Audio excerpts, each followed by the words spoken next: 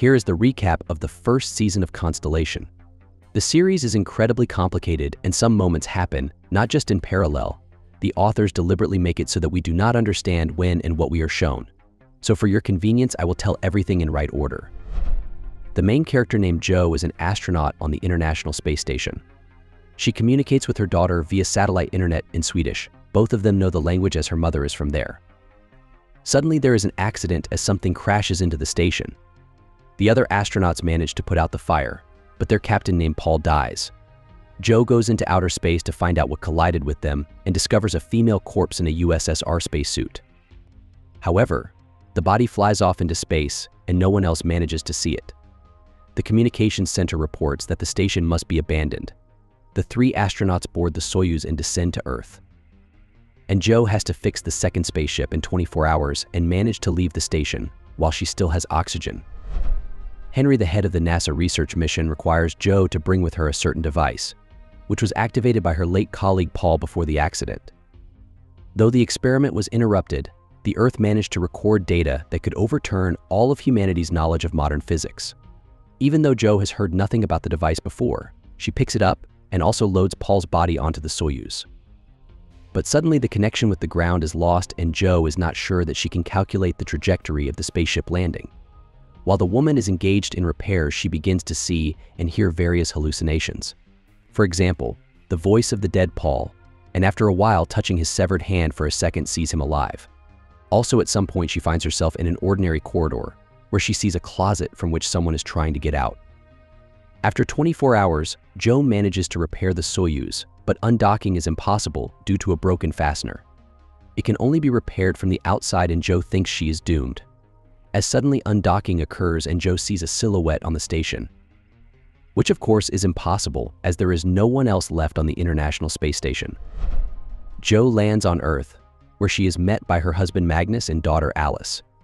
Jo immediately begins to notice strange things. Her daughter doesn't speak Swedish, her car is a different color, and there is a piano in the living room that she suddenly knows how to play. The hallucinations on Earth go nowhere. She sees the dead Paul, as well as the very same closet, and her daughter Alice, for some reason, also sees strange things. For example, as someone tramples her favorite stuffed toy, as well as her mother's funeral and even herself at it. On top of that, it turns out the girl started hiding in the closet some time ago. Soon at the mission debriefing, Jo still claims to have seen the corpse of a woman in a USSR costume, but command informs her that no female cosmonaut has ever died in space in the entire history of the Soviet Union. Management questions Jo's mental health, so the psychiatrist prescribes her a harsh antidepressant lithium. The woman does not think she is crazy and does not want to take the pills, and soon notices that the medication looks a lot like the vitamins she was given right after she landed. Jo goes to the NASA lab and has the 2 drugs analyzed. They turn out to be identical, and Jo realizes that the management is deliberately feeding her strong tranquilizers. However, she doesn't understand why. She decides to look through the records of who else has been given similar vitamins and discovers that the lithium is given to Henry, the head of NASA's research mission. He's the one who asked to retrieve a mysterious device from the station. It turns out that the man has also been in space, and then there was a disaster, but Henry saved everyone and came back a hero. Suddenly, the janitors enter the room, but for some reason they don't see Jo, and when she touches them, they instantly disappear. Soon Jo receives a package of tapes from some European observatory. On them, she hears her own conversations from space. However, the command claimed they were not picking up her signal. She also finds a transcript of another tape where the voice of a dying female astronaut from the USSR was heard. This contradicts the words that there were no women dying in space. Jo concludes that the leadership is trying to make her look crazy, but still doesn't understand why. Meanwhile, Henry, having received his device, discovers that for some inexplicable reason it sometimes produces the results he needs, which by idea should have appeared only in space. He is unable to capture them, and his colleagues question his mental state. However, he believes that the observer effect is to blame. I won't go into detail about what Henry is studying, but for simplicity's sake, I'll tell you. It has to do with parallel universes.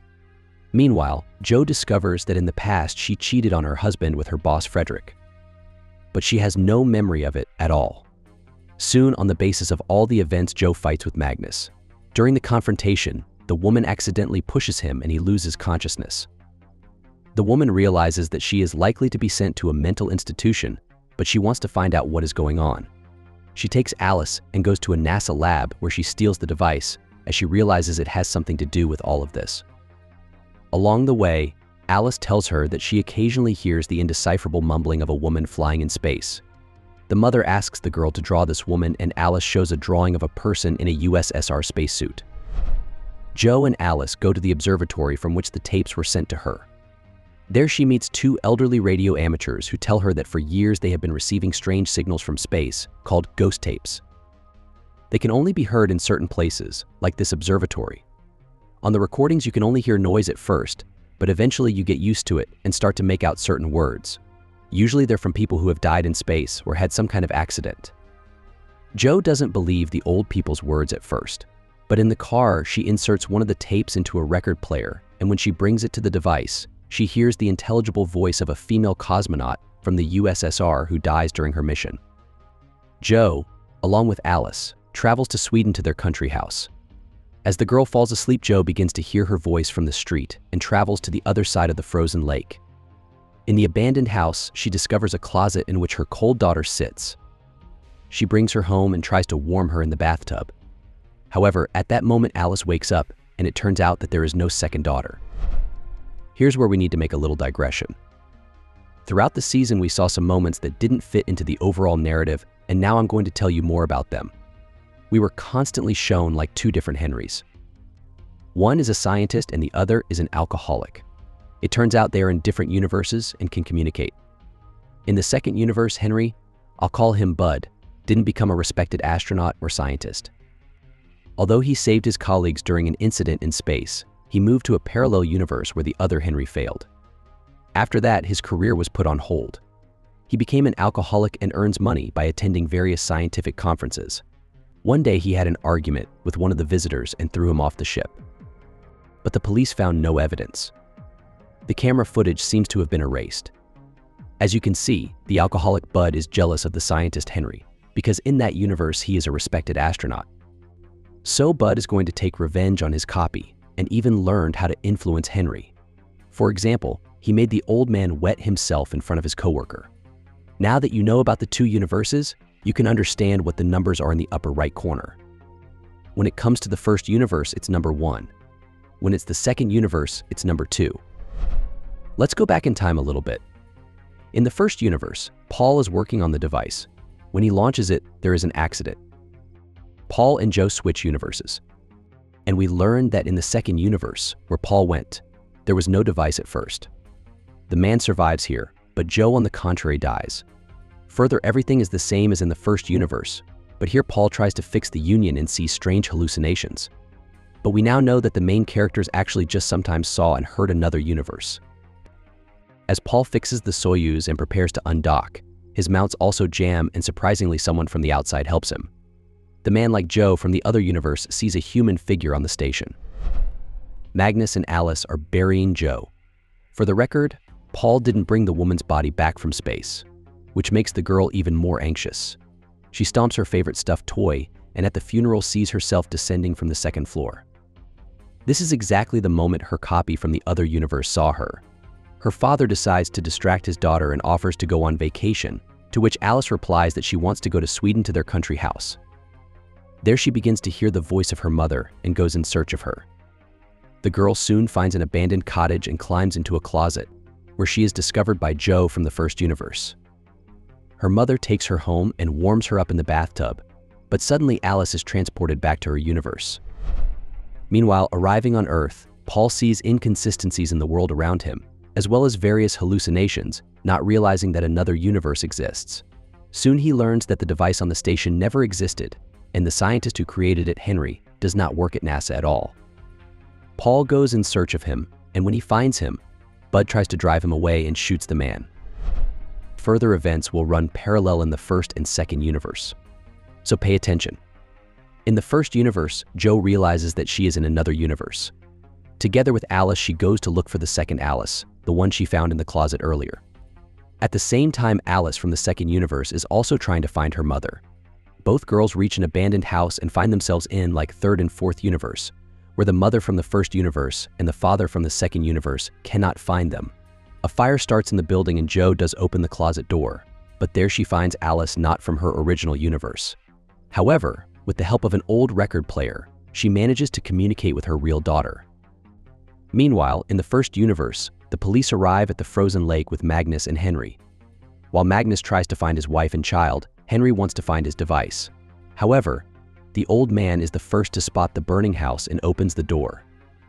Just at that moment, in the second universe, Bud shoots Paul. Suddenly, Bud and Henry switch places. A confused Bud helps pull Alice out of the burning building, and then the police arrive with Magnus. Jo is sent to an asylum where she is treated by former astronaut Irina Valentina Lysenko. Suddenly, Jo realizes that Irina is that dead astronaut from the USSR, only it is her copy from the first universe, which did not die in space. At this time, Bud finds the device and destroys it, informing his colleagues that Jo did it.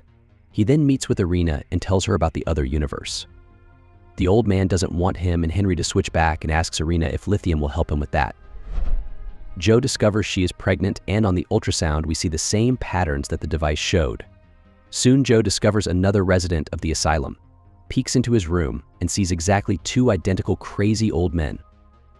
Jo asks Irina about the couple, to which the older woman replies, "There is only one man in that room, and he is the first man to be in space." Irina, having heard about the other universes from Jo and Bud, goes to her office. She writes a letter to all the astronauts. In it, Irina tells them that her job was to hide the fact that sometimes people go crazy when they return from space. If any of the astronauts have experienced similar symptoms, she asks them to anonymously report it to her. Meanwhile, although Jo doesn't think she's crazy, she agrees to undergo treatment. After a while, she is discharged and returns home with Alice and Magnus. Meanwhile, in the second universe, Alice accepts the fact that her mother is dead, and together with her father they move out of their home. A little earlier in the second universe, Henry finds himself near Paul, who has just been shot by Bud. The old man calls an ambulance and the man is taken to the hospital, where Paul soon regains consciousness. The police arrest Henry and charge him with the death of the man on the ship, as well as the attempted murder of Paul. Henry tells them about his device and that he has switched universes. He even passes a polygraph, but the police still don't believe him, thinking he's crazy. Meanwhile, we are shown the International Space Station, where Jo, without part of her face, comes to her senses. This is the end of the first season. Don't forget to subscribe to the channel and click the like button. Thanks for watching. Goodbye.